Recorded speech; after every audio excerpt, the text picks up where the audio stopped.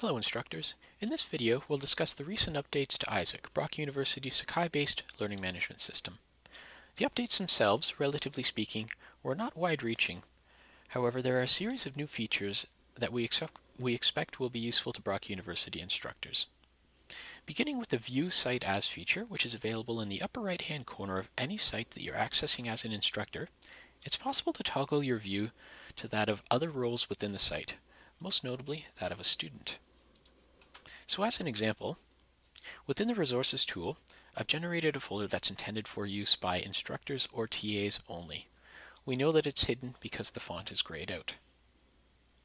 Toggling to Student View confirms this. It's possible also to view your other tools from the view of a student or other users as well, just to confirm that your content is accessible as you've intended for it to be. But don't forget to exit your student view afterwards. The process for adding or enabling tools to your course site has remained largely unchanged.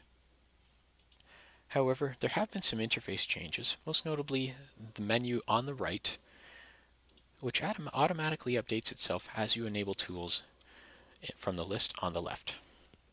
But don't forget, of course, to click the Continue button at the bottom of the page. The newly added Plugin Tools menu provides a list of external tools to the Sakai system. They're external in that they're not part of the Sakai core suite. They may be hosted external to Brock University, or they've been custom built by Brock University for use by Brock instructors. This list is expected to grow in the future, so check back often. To enable these tools, simply check the boxes as needed, just as with the core tools, and then the Continue button. And we can see that they've been added to the site.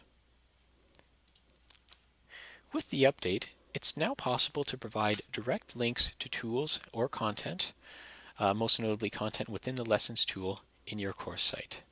This is noteworthy as previously instructors were required to instruct students to log into Sakai and then click on a tool from the toolbar on the left. However, now it's possible to communicate direct links to tools themselves using emails, announcements, or messages within course sites by locating the direct link icon in the upper right of the page and then copying the link that's provided. If you'd like a link that's a little more easily written on the board in front of a class, click the short URL and then make use of the link provided there. The Lessons tool is still relatively new at Brock University, but has become quite popular. Those who've used it previously will note that there were a great many options along the top of the screen. However, with the update, all of those options have been consolidated into the Add Content menu to the left. But don't worry, it's all there, including the ability to add text, embed video or images, and as well provide linkages to other tools within your course site. The process for uploading multiple files within the Resources tool has been made significantly easier with the update. Those who had a great many resources to upload previously were required to upload the resources one by one, and this could take quite a bit of time. However, now it's possible to do a bulk upload from your local computer. And we do that just as if we were uploading a single resource by clicking the Add menu, Upload Files, and then locating the group of files from our local computer.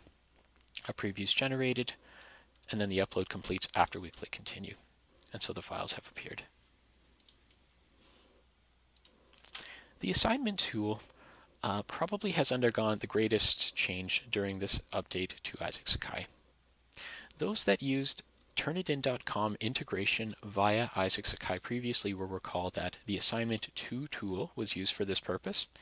However, sites created after the update will have to use the Assignments tool in order to integrate with Turnitin service. And that's available when you're creating a new assignment item. Peer assessment has also been added as a feature to assignments with this update. This allows students to assign points and also to assign feedback anonymously to submissions from their fellow classmates. now also possible for students to submit on behalf of a group, which will be particularly handy during group assignments.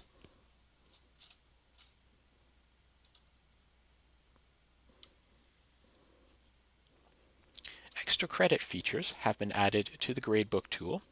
This can be done at an item level by clicking gradebook item and then checking the extra credit box, or at the category level by enabling categories and weighting and then extra credit. This will be useful for instructors who would like to give students an opportunity to catch up or to submit additional content without those who don't submit it being penalized.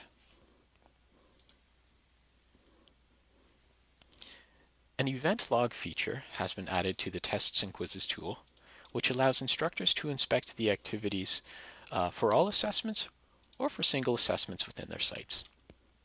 This particular quiz has had only one submission. However, it's possible to see the date at which the student began, finished, the length of time that was taken to write it, and as well the technical success of the submission. In this case, there were no errors and the submission went through without any trouble. The Tests and Quizzes audio submission feature has been updated from Flash to HTML5. This change will allow students and instructors to make audio submissions without clicking through browser-side security warnings and allows for a significantly improved user experience.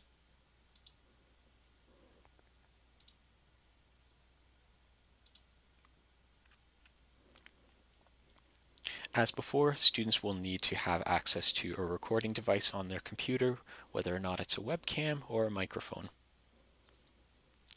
Record their submission, preview it, and then submit.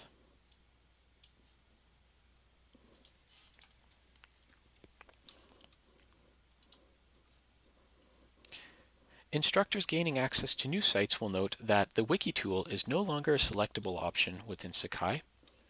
Instructors who expect to use Wiki-based projects within their courses are encouraged to make use of Brock's kumu.brocku.ca platform, which is available to all instructors and staff at Brock University. Legacy sites which had access to the Wiki tool will continue to do so. So that covers all of the changes with the recent update to Isaak Sakai. If you have any questions, please contact edtech@brocku.ca. That's edtech@brocku.ca. Thanks for watching.